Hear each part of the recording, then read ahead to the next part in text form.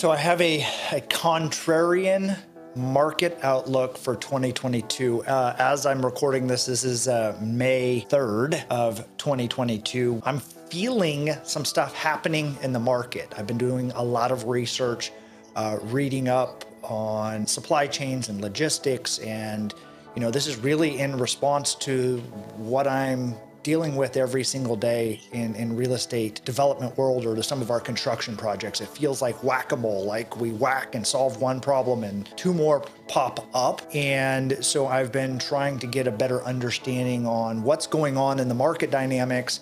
And everybody's screaming inflation, inflation, inflation. And I know that even last year or 2 years ago, 2020 and 2021, I was on that inflationary train that the market is going to show a lot of inflation. Not shocking, there's lots of inflation in the market. However, this is what I'm starting to see in response. The Fed increased interest rates. And actually, they're probably the trailing indicator of this. The equities markets and the bonds markets price in these anticipatory things like the rising inflation. And so the Fed increasing the rate, or saying they're going to increase the rate, is actually the final kind of nail in the coffin of proving that these indicators are true. And so what has happened, and what I'm looking at, is we've already trended over peak CPI inflationary numbers. So we're actually going to start seeing inflation drop down. We're seeing this in a lot of different factors. Number one is residential spending. Consumers spending on their houses. So in 2020, 2021, when people were home more, they were doing their work from home, they spent a lot of money on items around their house. They bought a new sofa, they did their deck project, they painted their house, they did reflooring because they were spending a lot more time at home. And Home Depot stocks and Lowe's and the home improvements and a lot of the market dynamics really were bolstered by that. The residential spending. As fears of recession, as that free money that came out from the government has kind of waned, and that QE has lessened, demand is lessening. People are buying less stuff, less items. And so we're seeing this in rail car loading, how many rail cars are being filled up. We see this in the ports, and at least in California and the East Coast.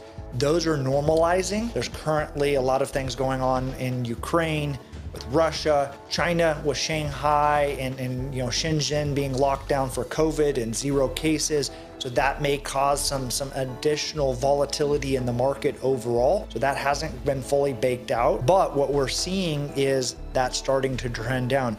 And the bigger macro play that I'm seeing are a couple of things. I was actually just talking with one of my contractors. They have probably $100 million in projects queued up for next year. And they're saying we've seen probably 70% of those fall off, or we don't think those projects are going to happen next year because of the interest rate increases, because of supply chain issues and the volatility of it. So those projects are pausing or canceling.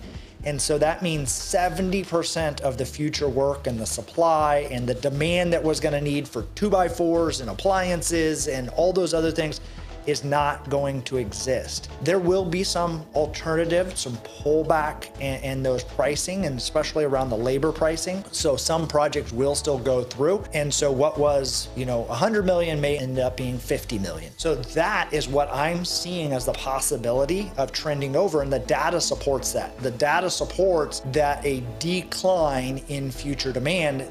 The inflation numbers were based on demand staying relatively constant. As everything is getting more expensive, people aren't buying those extra things. And so that's where I see this toggling down. China, and I don't know if people remember seeing the headlines of Evergrande or a lot of the Chinese developers and REITs. They've been developing a lot of product in their country, real estate product, building cities that are empty, just building them to build them. And part of that is because the CCP, the Communist Party of China, needs to keep people employed in China. And that is their number one thing. People can't revolt if they're working. And so as long as they keep people gainfully gainfully employed, that's good for their country as a whole. And not to say that we don't do those same things in the United States, but how do we keep, and how does China keep people employed? Well, they're doing it and producing a lot of stuff, and that bolstered their GDP. Well, as their credit markets tighten, as Evergrande or some of these other real estate holding companies falter and their overbuilding of their market